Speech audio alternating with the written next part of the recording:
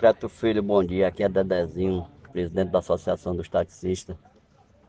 Estou passando para comunicar que teve uma reunião com os taxistas aqui e a gente opinou para fechar a estrada sexta-feira a partir das 6h30 da manhã, porque foi anunciado aí no rádio que a governadora ia mandar tapar os buracos sexta-feira passada e até agora nada. Então a gente vai fazer nossa parte. A gente vai fechar a estrada porque não tem condição da gente trabalhar dessa maneira.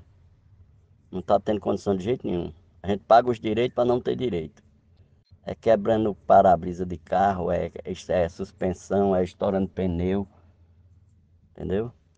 Aí a gente está pedindo sua ajuda aí para divulgar isso aí, para ver se alguém toma alguma atitude para ajeitar isso aí, pelo menos tapar os buracos, já que não vão fazer um serviço que era para ser feito, era outro recapeamento, já que não vai ter isso, pelo menos tapar os buracos para amenizar. E se não resolver, quando for sábado a gente vai fechar de novo.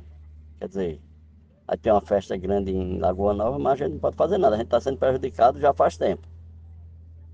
Então é isso aí que vai acontecer, se caso não tomaram uma atitude aí.